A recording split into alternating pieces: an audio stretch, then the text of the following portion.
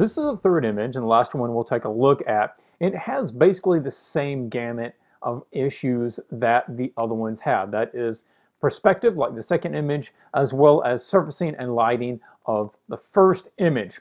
So as far as perspective, let's look at what he's already established and how there might be some issues there and how you'd go about trying to correct those. Well, first is identifying where the horizon line is, because all perspective is going to be based on the horizon line, because the vanishing points are on the horizon line. The vanishing points tell you the angles that everything should be at. The horizon line, as indicated from the scene right now, is right there. Why is it right there? It's because of these bricks. These bricks already show perspective. They're diminishing into the background at a certain rate, and if you run them all back, they connect at this point. That means that's the horizon line. The horizon line is tilted to equal the tilt from the scene. Everything needs to be using that horizon line. Ish.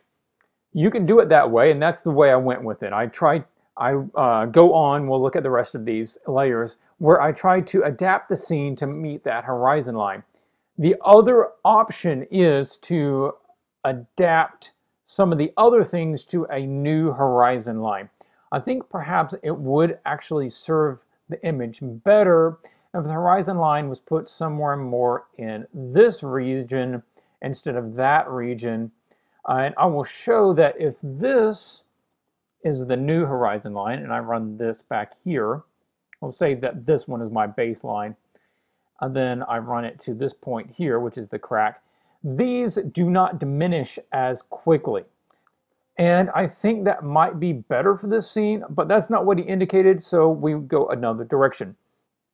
So we have the horizon line and we have the ground bricks. The scene confuses me a little bit. You've got a walkway here.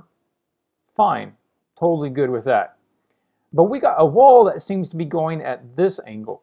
If this is here, then that wall is going at a 90 degree to that angle, which is going back there or something like that.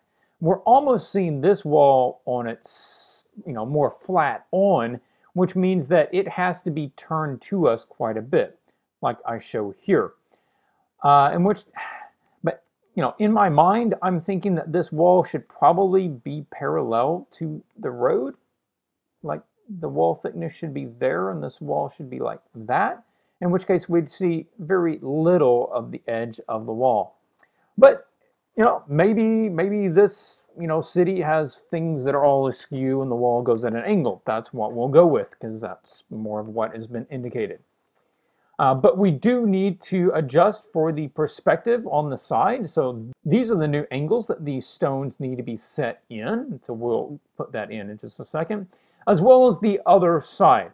Now here's a rule of thumb. We have our horizon line. Anything over this horizon line wants to come down to the vanishing point. Anything under this horizon line wants to come up to the vanishing point. But we have a mistake here where the wall is going up on the upside of the horizon line. We would then need to adjust it so it is following a pattern, something like this. I eyeballed this, okay?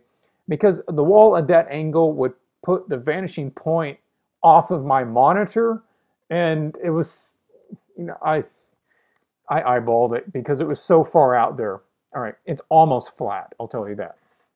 Other things to look at is this building is using a different vanishing point than this wall, which I would think those would probably be parallel, or this one and this one would be consistent.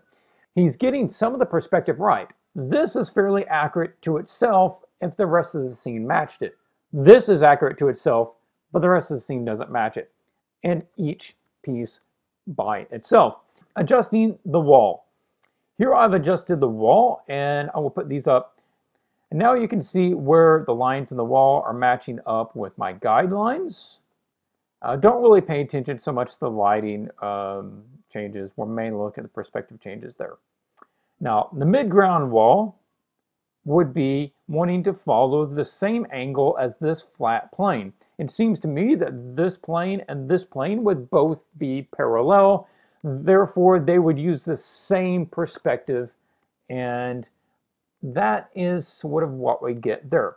This is also the reason I think moving the horizon line up in a scene would probably be a little better, because this seems too distorted, but we're running for consistency here. Now we also want to look at something else. Let's pull these off and look at character heights. Ooh boy.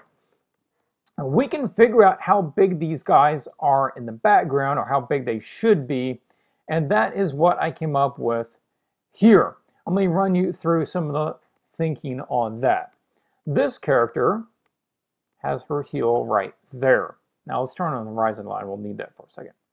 Now her going straight up is somewhere like that. Now she is crouched over, so I assume her full height would be somewhere in that region. And if that needs to match up with these guys, this guy's center is right about here. His cloak is coming out, but I assume his middle would be right about there. His head is right about here.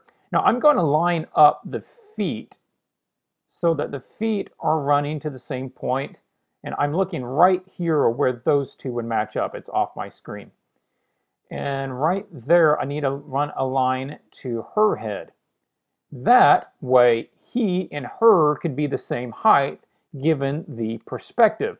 I'm using her to determine his height as well as his height. So his head needs to come up to there, and then his height needs to be brought down to about here. There we go. That's how we can determine how big or small things should be in this scene. We put those guys in, that would be more accurate to their size for the scene in relation to her. Perspective has sort of been completed. Most things are accurate to each other. Now let's take a look at the lighting.